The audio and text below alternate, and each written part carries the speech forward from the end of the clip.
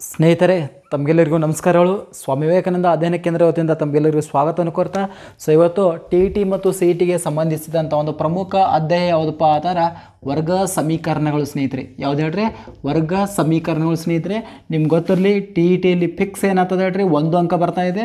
ಜೊತೆಗೆ ಸಿ ಟಿಗೆ ಸುಮಾರು 3 ರಿಂದ 4 ಅಂಕದ ಒಂದು ಪಾಠನೇ ಯಾವುದಪ್ಪ ಆತರ ಅದುವೇ ಯಾವ್ದು ಹೇಳ್ರಿ? ವರ್ಗ ಸಮೀಕರಣಗಳು ಸ್ನೇಹಿತರೆ. ನೆನ್ಪಿಟ್ಕೋರಿ, ವರ್ಗ ಸಮೀಕರಣಗಳು. ಇಲ್ಲಿ ವರ್ಗ ಅಂದರೆ ಎಷ್ಟಪ್ಪ ಆತರ ಘಾತ ಸಂಖ್ಯೆ 2 ಹೊಂದಿರತಕ್ಕಂಥ ಚರಾಕ್ಷರ ನಮಗೆ ಏನಾಗ್ತದೆ ಹೇಳ್ರಿ ಕಂಡು ಬರ್ತಾ ಇದೆ ಸ್ನೇಹಿತರೆ. ಇಲ್ಲಿ 2 ರೀತಿ ನಾವು ನೋಡ್ತಾ ಇದ್ದೇವೆ. ಒಂದು a² plus bx plus c = 0. So ಇನ್ನೊಂದು ಏನಪ್ಪ ಅಂತಂದ್ರೆ a² ಪ್ಲಸ್ c = 0 ಸ್ನೇಹಿತರೆ. ಸೊ ಇಲ್ಲಿ ಏನಾಗಿರ್ತಪ್ಪ ಅಂದ್ರೆ b = ಏನಾಗಿರ್ತದೆ ಹೇಳ್ರಿ 0 ಆಗಿರ್ತದೆ. ಕ್ಲಿಯರಾ? ಈ ಎರಡೂ ಸಮೀಕರಣಗಳು ಏನಪ್ಪ ಅಂತಾರೆ ವರ್ಗ ಸಮೀಕರಣಕ್ಕೆ ಏನು ಹೇಳ್ರಿ ಉದಾಹರಣೆಗಳು ಅಂತ ನಾವು ಕರಿತದ ಸ್ನೇಹಿತರೆ. ಹಂಗಾರೆ ಇಲ್ಲಿ ಪ್ರಮುಖವಾಗಿ ಹಂಗಾರೆ ಇದು ಯಾವ ಸಮೀಕರಣ? ಇದು ಯಾವುದಪ್ಪ ಅಂದ್ರೆ ಇದು ಚರಾಕ್ಷರ ಘಾತ ಸಂಖ್ಯೆ 2 ಮತ್ತು 1 ಹೊಂದಿತ್ತಂದ್ರೆ, ಚರಾಕ್ಷರ ಘಾತ ಸಂಖ್ಯೆ 2 ಮತ್ತು 1 ಹೊಂದಿತ್ತಂದ್ರೆ ಆ ಸ್ನೇಹಿತರೆ ಅದಕ್ಕೆ ಏನಂತ ಕರಿತಾರೋ ಮಿಶ್ರ ವರ್ಗ ಸಮೀಕರಣ ಅಂತ ನಾವು ಕರಿತಾ ಇದ್ದೇವೆ. ಜೊತೆಗೆ ಕೇವಲ ಘಾತ ಸಂಖ್ಯೆ 2 ಮಾತ್ರ ಹೊಂದಿತ್ತಂದ್ರೆ ಚರಾಕ್ಷರ, ಸೊ ಆ ಸಮೀಕರಣಕ್ಕೆ ನಾವೇನಂತ ಕರಿತದಪ್ಪ ಅಂತಂದ್ರೆ ಸ್ನೇಹಿತರೆ ಶುದ್ಧ ವರ್ಗ ಸಮೀಕರಣ ಸ್ನೇಹಿತರೆ. ಏನು ಹೇಳ್ರಿ? ಶುದ್ಧ ವರ್ಗ ಸಮೀಕರಣ ಅಂತ ನಾವು ಕರಿತಾವೆ. ಘಾತ ಸಂಖ್ಯೆ 2 ಅಷ್ಟೇ ಇತ್ತಂದ್ರೆ ಅದು ಶುದ್ಧ ವರ್ಗ ಸಮೀಕರಣ. ಘಾತ ಸಂಖ್ಯೆ ಚರಾಕ್ಷರಗಳದು 2 ಜೊತೆಗೆ 1 ಇತ್ತಂದ್ರೆ ಅದಕ್ಕೆ ಮಿಶ್ರ ವರ್ಗ ಸಮೀಕರಣ ಅಂತ ಕರಿತಾ ಇದ್ದಾವೆ ಸ್ನೇಹಿತರೆ. ಕ್ಲಿಯರ್ ಆಯ್ತಲ್ಲ? ಸೊ ಗೊತ್ತಿರಬೇಕು, ಕಂಪಲ್ಸರಿ ವರ್ಗ ಸಮೀಕರಣದ ಆದರ್ಶ ರೂಪ ಏನಪ್ಪ ಆ ಥರ ax² ಇರಬೇಕು, bx ಇರಬೇಕು, ಪ್ಲಸ್ ಏನು ಹೇಳ್ರಿ ಸಿ. ಸೊ ಇದರ ಅರ್ಥ ಏನಪ್ಪ ಅಂದರೆ x² ಸಹಗುಣಕ a ಆಗಿರ್ತದೆ, x ಸಹಗುಣಕ b ಆಗಿರ್ತದೆ, ಜೊತೆಗೆ ಸಿ ಅನ್ನೋದು ಏನಪ್ಪ ಅಂದ್ರೆ ಸ್ಥಿರಾಂಕವಾಗಿರ್ತದೆ. ಇದೇ ರೂಪದಲ್ಲಿ ಇರಬೇಕು.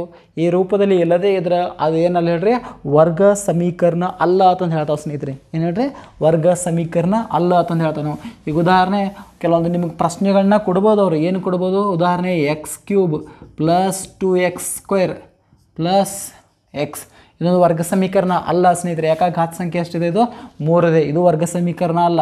ಇನ್ನು x divided by x² plus 1/2x minus 3 ಇದು ವರ್ಗ ಸಮೀಕರಣ ಅಲ್ಲ ಸ್ನೇಹಿತರೆ. ವರ್ಗ ಸಮೀಕರಣ ಅಲ್ಲ. ನೀವು ಅನ್ಬೋದು ಮತ್ತು ಇಲ್ಲಿ x² ಇದೆ ಸ್ನೇಹಿತರೆ. ಇದು ಮೇಲಕ್ಕೆ ಬಂದರೆ ಏನಾಗ್ತದೆ ಹೇಳ್ರಿ x × x⁻² ಆಗ್ತದೆ. ನಮಗೆ ಘಾತ ಸಂಖ್ಯೆ -2 ಇರೋದಿಲ್ಲ ಇಲ್ಲಿ. ಅದು ನಿಮಗೆ ಗೊತ್ತಿರಬೇಕು. ಕಂಪಲ್ಸರಿ ಘಾತ ಸಂಖ್ಯೆ 2 ಧನಾತ್ಮಕ ಸಂಖ್ಯೆ ಆಗಿತ್ತಂದ್ರೆ ಮಾತ್ರ ಅದಕ್ಕೆ ನಾವೇನಂತ ಕರಿತೇವೆ ವರ್ಗ ಸಮೀಕರಣ. ವರ್ಗ ಸಮೀಕರಣದಲ್ಲಿ ಎಷ್ಟು ವಿಧಗಳು? 2 ವಿಧಗಳು. ಒಂದು ಮಿಶ್ರ ವರ್ಗ ಸಮೀಕರಣ, ಇನ್ನೊಂದು ಯಾವ್ದು ಹೇಳ್ರಿ ಶುದ್ಧ ವರ್ಗ ಸಮೀಕರಣ ಸ್ನೇಹಿತರೆ. ಸೊ ಇವತ್ತು ನಾವು ಮೊದಲನೇ ವಿಡಿಯೋದಲ್ಲಿ ಶುದ್ಧ ವರ್ಗ ಸಮೀಕರಣಗಳನ್ನ ಬಿಡಿಸೋದು ನೋಡೋಣ ಸ್ನೇಹಿತರೆ. 1 ಅಂಕದಲ್ಲಿ ಟಿಗೆ ಬರ್ತಕ್ಕಂಥ ಪ್ರಶ್ನೆಗಳನ್ನು ನಾನು ಇಲ್ಲಿ ಏನು ಮಾಡಿದ್ದೇನೆ ಅಂದ್ರೆ ಆಯ್ಕೆ ಮಾಡಿದ್ದೇನೆ ಸ್ನೇಹಿತರೆ. ಒಂದೊಂದಾಗಿ ನೋಡೋಣ. ಸೊ 1ನೇ ಪ್ರಶ್ನೆ ಏನಿದೆಪ್ಪ ಅಂತಂದ್ರೆ ಸೊ 143 1ನೇ ಪ್ರಶ್ನೆ ಏನಿದೆ ಹೇಳ್ರಿ 143 = t² - 1 ಸಮೀಕರಣವನ್ನು ಬಿಡಿಸಿ ಅಂತ ಹೇಳ್ತಾರೆ ಸ್ನೇಹಿತರೆ. ಕೇವಲ t² ಇರೋದು ಇದರಿಂದ ಎಂಥ ಸಮೀಕರಣ? ಶುದ್ಧ ವರ್ಗ ಸಮೀಕರಣ ಸ್ನೇಹಿತರೆ. ಬನ್ನಿ ಹಾಗಾದರೆ ಟಿನ ಬೆಲೆಯನ್ನು ಕಂಡುಹಿಡಬೇಕು. ವರ್ಗ ಸಮೀಕರಣ ಇಲ್ಲಿ ಏನು ಮಾಡಬೇಕಪ್ಪ ಅಂದ್ರೆ ಚರಾಕ್ಷರಗಳ ಬೆಲೆಯನ್ನು ಕಂಡುಹಿಡಿಯೋದು ಯಾವುದಪ್ಪ ಅಂದ್ರೆ ವರ್ಗ ಸಮೀಕರಣ ಅಂತ ನಾವು ಕರಿತದ ಸ್ನೇಹಿತರೆ. ಅವಕ್ಕೆ ಅದರ ಮೂಲಗಳು ಅಂತ ನಾವು ಕರಿತದವು. ಕಂಪಲ್ಸರಿ ನಿಮ್ಗೆ ಗೊತ್ತಿರಲಿ ವರ್ಗ ಸಮೀಕರಣಕ್ಕೆ 2 ಮೂಲಗಳು ಇರ್ತಾವೆ. ಅವು ಒಂದು ಪ್ಲಸ್ ಆಗಿರ್ಬೋದು, ಒಂದು ಮೈನಸ್ ಆಗಿರ್ಬೋದು, ಧನಾತ್ಮಕನಾಗಿರ್ಬೋದು, ಋಣಾತ್ಮಕನೂ ಆಗಿರ್ಬೋದು ಸ್ನೇಹಿತರೆ. 2 ಋಣಾತ್ಮಕ 2 ಧನಾತ್ಮಕ ಹಾಗೇನಿಲ್ಲ. ಒಂದು ಧನಾತ್ಮಕನೂ ಇರ್ಬೋದು, ಇನ್ನೊಂದು ಋಣಾತ್ಮಕನಾಗಿರ್ಬೋದು. ಇಲ್ಲಿ ಮೂಲಗಳು ಅಂತ ಕರಿತದ ನಾವು. ಬಹುಪದೋಕ್ತಿಯಲ್ಲಿ ಶೂನ್ಯತೆಗಳು ಕರೆದ್ರೆ ವರ್ಗ ಸಮೀಕರಣದಲ್ಲಿ ಅವುಗಳಿಗೆ ನಾವು ಏನಂತ ಕರಿತೇವೆ ಮೂಲಗಳು ಅಂತ ನಾವು ಕರಿತದ ಸ್ನೇಹಿತರೆ. ಕ್ಲಿಯರಾಗಿ ನೆನಪಿಟ್ಕೋರಿ. ಹಾಗಾದ್ರೆ ಟಿನ ಬೆಲೆಯನ್ನು ಕಂಡುಹಿಡಬೇಕಾದ್ರೆ ಒಂದು ಈ ಸೈಡ್ ಬಂದರೆ ಏನಾಗುತ್ತೆ ಹೇಳ್ರಿ ಸಿಂಪಲ್ ಮೈನಸ್ ಇದು ಪ್ಲಸ್ ಆಗ್ತದೆ. = ಏನು ಹೇಳ್ರಿ t². ಕರೆಕ್ಟಾ ಸ್ನೇಹಿತರೆ? ಓಕೆ. 143 + 1 144 = t². ಯಾಕೆ? ಓಕೆ ಸ್ನೇಹಿತರೆ. ಆ ಸ್ಕ್ವೇರ್ ಈ ಕಡೆ ಬಂದರೆ ಏನಾಗ್ತದೆ +√144 = ಏನು ಹೇಳ್ರಿ ಟಿ. Exactly right. 144ರ ವರ್ಗಮೂಲ ಎಷ್ಟು ಸ್ನೇಹಿತರೆ? 12. ಹಂಗಾರೆ ಟಿ ಬೆಲೆ ಎಷ್ಟು ಬರ್ತದೆ ಹೇಳ್ರಿ 12. ಇದರ ಅರ್ಥ ಏನು ಹೇಳ್ರಿ ಟಿ ಬೆಲೆ ಒಂದು +12 ಟಿ = ಒಂದು -12. ಕ್ಲಿಯರಾ ಸ್ನೇಹಿತರೆ? ಸೊ ಆರಾಮಾಗಿ ನಾವೇನು ಮಾಡ್ಬೋದು ಹೇಳ್ರಿ ಬೆಲೆಯನ್ನು ಕಂಡುಹಿಡ್ಬೋದು. ಕ್ಲಿಯರ್ ಆಯಿತಾ? ಓಕೆ. ಮತ್ತು ಪುನಃ 2ನೇ ಪ್ರಶ್ನೆಯನ್ನು ನೋಡೋಣ ಸ್ನೇಹಿತರೆ. ಎಕ್ಸಾಮ್ದಲ್ಲಿ 1 ಅಂಕದಲ್ಲಿ ಪ್ರಶ್ನೆ ಏನಾಗ್ಬೋದು ಹೇಳ್ರಿ ಕೇಳ್ಬೋದು ಸ್ನೇಹಿತರೆ. ನೆಕ್ಸ್ಟ್ 2ನೇ ಪ್ರಶ್ನೆ ಏನಿದಪ್ಪ ಅಂದ್ರೆ 5x² = 625. ಕ್ಲಿಯರಾ ಸ್ನೇಹಿತರೆ? ಓಕೆ. ನಮಗೆ ಬೇಕಾಗಿರೋದಲ್ಲಿ ಎಕ್ಸ್. ಹಂಗಾರೆ x² ಅಲ್ಲೇ ಹೇಳ್ರಿ 625. 5 ಈ ಕಡೆ ಬಂದರೆ ಏನಾಗುತ್ತೆ ಡಿವೈಡ್ ಆಗ್ತಾ ಇದೆ. ಕ್ಲಿಯರಾ? Okay. 5 1s 5 1s 5 2s 5 5s X square equal to ಏನು ಹೇಳ್ರಿ 125. ಕ್ಲಿಯರ್ ಸ್ನೇಹಿತರೆ? ಎಕ್ಸ್ ಸ್ಕ್ವೇರ್ ಈಕ್ವಲ್ ಟು ಎಷ್ಟು ಬಂತು 125. ನಮಗೆ ಬೇಕಾಗಿರೋದು X equal to plus R minus root of 125. 125ರ ವರ್ಗಮೂಲ ಇದೆನಾ? ಇಲ್ಲ ಸ್ನೇಹಿತರೆ. ಹಾಗಾದ್ರೆ ಅದನ್ನು ಸಂಕ್ಷಿಪ್ತವಾಗಿ ಬರಿಬೋದಾ? ಹೆಂಗೆ ಬರಿಬೋದು ಸ್ನೇಹಿತರೆ? 25 ನಮಗೆ ಎಷ್ಟಲೇ ಇದೆ ಹೇಳ್ರಿ? 5ಲೇ ಇದೆ. ಹಂಗಾರೆ X equal to plus R minus 5 root 5. So ಇದೇನಪ್ಪ ಅಂದ್ರೆ ಎಕ್ಸ್ನ ಬೆಲೆ ಸ್ನೇಹಿತರೆ. ಒಂದು ಪ್ಲಸ್ ಬರ್ತದೆ, ಇನ್ನೊಂದು ಮೈನಸ್ ಬರ್ತಾ ಇದೆ. ಹೌದಲ್ಲ? ಈಜಿ ಇದೆ ಸ್ನೇಹಿತರೆ. ಸರಳವಾಗಿ ನಾವು ಏನು ಮಾಡ್ಬೋದು? ಬಿಡಿಸ್ಬೋದು ಇದನ್ನು ಸ್ನೇಹಿತರೆ. ಓಕೆ, ಮುಂದಿನ ಪ್ರಶ್ನೆಯನ್ನು ನೋಡೋಣ. ಇವೆಲ್ಲ ನಾವು ಬಿಡಿಸೋದು ಶುದ್ಧ ವರ್ಗ ಸಮೀಕರಣಗಳು ಸ್ನೇಹಿತರೆ. ಮೂರನೇ ಪ್ರಶ್ನೆ ಏನಿದಪ್ಪ ಅಂದ್ರೆ 7x equal to 64 divided by ಏನಿದೆ ಹೇಳ್ರಿ 7x ಇದೆ. ಕರೆಕ್ಟಾ ಸ್ನೇಹಿತರೆ? ನಮಗಿಲ್ಲಿ ಏನು ಬೇಕಾಗಿದೆ ಹೇಳ್ರಿ? ಎಕ್ಸ್ ಬೆಲೆ ಬೇಕಾಗಿದೆ. ಯಾಕೆ ಚರಾಕ್ಷರ ಅದೇ. ಈ 7x ಈ ಕಡೆ ಬಂದರೆ ಏನಾಗ್ತದೆ? ಇಂಟು ಆಗ್ತದೆ. 7 7 49. ಎಕ್ಸ್ ಇಂಟು ಎಕ್ಸ್ ಸ್ಕ್ವೇರ್ ಸ್ನೇಹಿತರೆ ಈಕ್ವಲ್ ಟು ಏನು ಉಳಿತು 64. ನಮಗೇನು ಬೇಕಾಗಿದೆ? ಎಕ್ಸ್ ಬೆಲೆ. ಹಂಗಾರೆ ಎಕ್ಸ್ ಸ್ಕ್ವೇರ್ ಅಲ್ಲೇ ಇಡ್ರಿ. 49 ಈ ಕಡೆ ಬಂದರೆ ಏನಾಗ್ತದೆ? ಡಿವೈಡ್ ಆಗ್ತಾಯಿದೆ. ಕ್ಲಿಯರಾ? ಓಕೆ, ನಮಗೆ ಬೇಕಾಗಿರೋದು ಎಕ್ಸ್. ಹಂಗಾರೆ ಆ ಸ್ಕ್ವೇರ್ ಈ ಕಡೆ ಬಂದರೆ ಏನಾಗ್ತದೆ? Square root plus R minus ಆಗ್ತಾಯಿದೆ. ಓಕೆ, ಹಂಗಾರೆ X equal to plus R minus 64 ವರ್ಗಮೂಲ 8, 49 ವರ್ಗಮೂಲ 7. ಹಂಗಾರೆ ಎಕ್ಸ್ ಈಕ್ವಲ್ ಟು ಒಂದು ಪ್ಲಸ್ 8/7, ಇನ್ನೊಂದು ಮೈನಸ್ 8/7. ಸೊ ಇವುಗಳಿಗೆ ನಾವೇನಂತ ಕರಿತಾವೆ? ಮೂಲಗಳು ಅಥವಾ ನಾವು ಕರಿತದವು. ಕಂಪಲ್ಸರಿ ವರ್ಗ ಸಮೀಕರಣದ ಮೂಲಗಳು ಎಷ್ಟು ಇರ್ತಾವೆ ಹೇಳ್ರಿ? 2 ಮೂಲಗಳನ್ನು ಒಳಗೊಂಡಿರ್ತೀವಿ ಅನ್ನೋದನ್ನ ನೋಡ್ತಾ ಇದ್ದಾವೆ ಸ್ನೇಹಿತರೆ. ಸೊ ಈಸಿಯಾಗಿದ್ದಾವೆ. ಆರಾಮಾಗಿ ನಾವೇನು ಮಾಡ್ಬೋದು ಹೇಳ್ರಿ? ಇವುಗಳನ್ನ ಬಿಡಿಸ್ಬೋದು ಸ್ನೇಹಿತರೆ. ಸೊ ಮುಂದಿನ ಒಂದು ಪ್ರಶ್ನೆ ನೋಡೋದಾದ್ರೆ, ಸೊ ಇಂಪಾರ್ಟೆಂಟಾಗಿ ಎಕ್ಸಾಮ್ನಲ್ಲಿ ಕೇಳ್ತಕ್ಕಂಥ ಪ್ರಶ್ನೆ ಸ್ನೇಹಿತರೆ. ಇದು ಇಂಪಾರ್ಟೆಂಟ್ ಇದೆ. ಇಂಪಾರ್ಟೆಂಟ್ ಅಂತಂದೇ ಬರೀತೆ ನಾನಿಲ್ಲಿ. Okay, X plus 8 whole square minus 5 equal to 31. ಸೂತ್ರ ಸಹಿತ ಬಿಡಿಸ್ಲಿಕ್ಕೆ ಹೋಗ್ಬೇಡ್ರಿ. ಇಲ್ಲಿ ಡೈರೆಕ್ಟಾಗಿ 5ನ್ನು ಆ ಕಡೆ ಕಳಿಸ್ರಿ. X plus 8 bracket square equal to ಏನಾಗ್ತದೆ? 31 ಪ್ಲಸ್ 5 ಆಗ್ತದೆ. ಕರೆಕ್ಟಾ? Okay, 31 5 36. X plus 8 bracket square. ಕರೆಕ್ಟಾ ಸ್ನೇಹಿತರೆ? ಓಕೆ, ಆ ಸ್ಕ್ವೇರ್ ಆ ಕಡೆ ಹೋದರೆ ಏನಾಗುತ್ತೆ? X plus 8 equal to plus R minus root ಏನಾಗುತ್ತೆ? 36. ಕರೆಕ್ಟಾ? ಓಕೆ ಸ್ನೇಹಿತರೆ, good. X plus 8 equal to plus R minus ಎಷ್ಟು ಬಂತು? 36 ವರ್ಗಮೂಲ 6 ಬಂತು. ಓಕೆ, ನಮಗೆ ಎಕ್ಸ್ ಬೆಲೆ ಕಂಡಿಡೋಣ. X plus 8 equal to plus R ಇಡೋಣ. ಎಕ್ಸ್ ಈಕ್ವಲ್ ಟು ಪ್ಲಸ್ ಆರು ಮೈನಸ್ 8. ಆ 8 ಈ ಸೈಡ್ ಬಂದರೆ ಮೈನಸ್ ಆಗ್ತಾಯಿದೆ. ಪ್ಲಸ್ ಆರಲ್ಲಿ ಮೈನಸ್ 8 ಕಳೆದ್ರೆ ಎಷ್ಟು ಬಂತು? ಎಕ್ಸ್ ಬೆಲೆ ಎಷ್ಟು ಬಂತು? 2. ಓಕೆ, ಇಲ್ಲಿ ಒಂದು ಪ್ಲಸ್ 6 ಇಟ್ಟರೆ ಇನ್ನೊಮ್ಮೆ ಏನು ಮಾಡೋಣ? ಮೈನಸ್ 6 ಸಹಿತ ಇಡೋಣ ಸ್ನೇಹಿತರೆ. ಆವಾಗ X equal to minus 6 minus 8. ಹಾಗಾದ್ರೆ ಎಕ್ಸ್ ಈಕ್ವಲ್ ಟು ಉತ್ತರ ಎಷ್ಟು ಬಂತು? ಮೈನಸ್ 14. ಹಾಗಾದ್ರೆ ಎಷ್ಟು ಮೂಲಗಳಿದಾವೆ? 2 ಮೂಲಗಳು. ಒಂದು ಮೈನಸ್ 2, ಇನ್ನೊಂದು ಮೈನಸ್ 14 ಬರ್ತಾಯಿದೆ. ಕ್ಲಿಯರ್ ಆಯಿತಾ ಸ್ನೇಹಿತರೆ? ಸೊ ಆರಾಮಾಗಿ ನಾವೇನು ಮಾಡ್ಬೋದಪ್ಪ ಅಂದ್ರೆ ಶುದ್ಧ ವರ್ಗ ಸಮೀಕರಣವನ್ನೇನು ಮಾಡ್ಬೋದು ಹೇಳ್ರಿ? ಬಿಡಿಸ್ಲಿಕ್ಕೆ ಸಾಧ್ಯತೆ ಸ್ನೇಹಿತರೆ. ಸೊ ಹಾಗಾಗಿ ಇದ್ರ ಬಗ್ಗೆ ನಿಮ್ಗೆ ಏನಾಗಿರಬೇಕು? ಸ್ವಲ್ಪ ಐಡಿಯಾ ಇರಲೇಬೇಕು ಸ್ನೇಹಿತರೆ. ಕ್ಲಿಯರ್ ಆಯ್ತಲ್ಲ? ಓಕೆ ಸ್ನೇಹಿತರೆ, ಮುಂದಿನ ಪ್ರಶ್ನೆ ನೋಡೋಣ.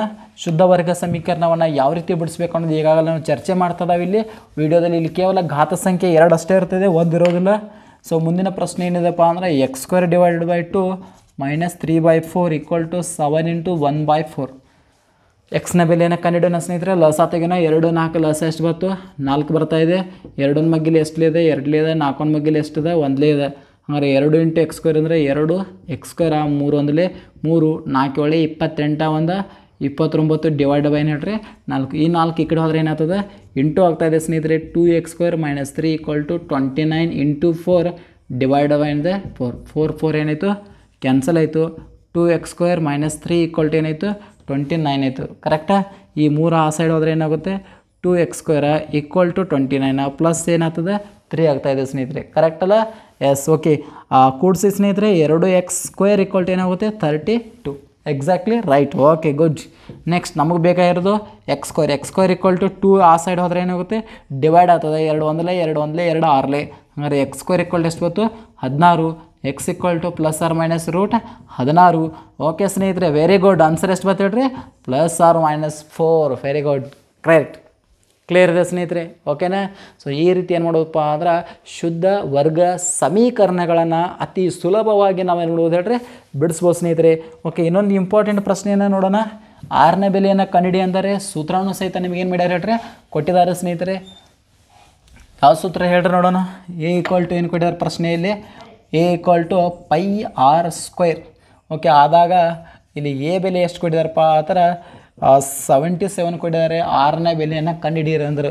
So A equal to pi R square ಯಾವ ಸೂತ್ರ ಹೇಳಿ ಸ್ನೇಹಿತರೆ? ಅದು A equal to pi R square. ಇದು ಯಾವ ಸೂತ್ರಪ್ಪ ಅಂದ್ರೆ ವೃತ್ತದ ವಿಸ್ತೀರ್ಣವನ್ನು ಕಂಡುಹಿಡ್ತಕ್ಕಂಥ ಸೂತ್ರ ಸ್ನೇಹಿತರೆ. ವೃತ್ತದ ವಿಸ್ತೀರ್ಣವನ್ನು ಕಂಡುಹಿಡ್ತಕ್ಕಂಥ ಸೂತ್ರ. ಓಕೆ, ಬೆಲೆಯನ್ನು ತುಂಬೋಣ. A equal to pi R square. R ಬೆಲೆ ಬೇಕಾಗಿದೆ. ಓಕೆ, ಎ ಅಂದರೆ 77, ಪೈ ಅಂದರೆ ಎಷ್ಟಿದೆ 22/7 ಇಂಟು ಆರ್ ಸ್ಕ್ವೇರ್. 7 ಈ ಸೈಡ್ ಹೋದರೆ ಏನಾಗುತ್ತೆ ಇಂಟು ಆಗ್ತಾಯಿದೆ. 22 ಈ ಕಡೆ ಬಂದರೆ ಏನಾಗ್ತದೆ ಡಿವೈಡ್ ಆಗ್ತಾಯಿದೆ. ಈಕ್ವಲ್ ಟು ಏನು ಹೇಳ್ರಿ ಆರ್ ಸ್ಕ್ವೇರ್. 11 2 11 7. ಹಂಗಾರೆ ಸ್ನೇಹಿತರೆ ಎಷ್ಟು ಬಂತು 49/2 ಎಷ್ಟು ಹೇಳ್ರಿ 2 ಈಕ್ವಲ್ ಟು ಏನು ಹೇಳ್ರಿ ಆರ್ ಸ್ಕ್ವೇರ್. ಸ್ಕ್ವೇರ್ ರೂಟ್ ಈ ಕಡೆ ಆದರೆ ಏನಾಗ್ತದೆ √49 ಡಿವೈಡ್ ಬೈ ಹೇಳ್ರಿ 2 equal to 6. There four plus R minus √49 divide by √2 equal to R. Okay, plus R minus 7 divide by ಏನಾಗ್ತದೆ √2 ಈಕ್ವಲ್ ಟು ಏನಪ್ಪ ಅಂತಾರೆ ಆರ್ ಬರ್ತಾಯಿದೆ ಸ್ನೇಹಿತರೆ. ಕ್ಲಿಯರ್ ಆಯ್ತಲ್ಲ. ಸೊ ಆರಾಮಾಗಿ ನಾವು ಏನು ಮಾಡ್ಬೋದು ಹೇಳ್ರಿ ಬಿಡಿಸ್ಬೋದು ಲೆಕ್ಕಗಳನ್ನು. ಈಸಿ ಇದಲ್ಲ ಸ್ನೇಹಿತರೆ. ಓಕೆ, ಈಜಿ ಇದೆ, ಸರಳವಾಗಿ ನಾವೇನು ಮಾಡ್ಬೋದು ಹೇಳ್ರಿ ಬಿಡಿಸ್ಬೋದು. ಶುದ್ಧ ವರ್ಗವನ್ನು ಬಿಡಿಸ್ಬೇಕಾಗ್ತದೆ. ಶುದ್ಧ ವರ್ಗ ಸಮೀಕರಣದ ಮೂಲಗಳು ಸಹಿತ ಎಷ್ಟು ಇರ್ತಾವೆ ಹೇಳ್ರಿ 2 ಇರ್ತಾವೆ. ನಿಮಗೆ ಗೊತ್ತಿರಲಿ ಶುದ್ಧ ವರ್ಗ ಸಮೀಕರಣದ ಆದರ್ಶ ರೂಪ ax² + c = 0 ಇರ್ತದೆ. ನೆನಪಿಟ್ಕೋರಿ ಸ್ನೇಹಿತರೆ.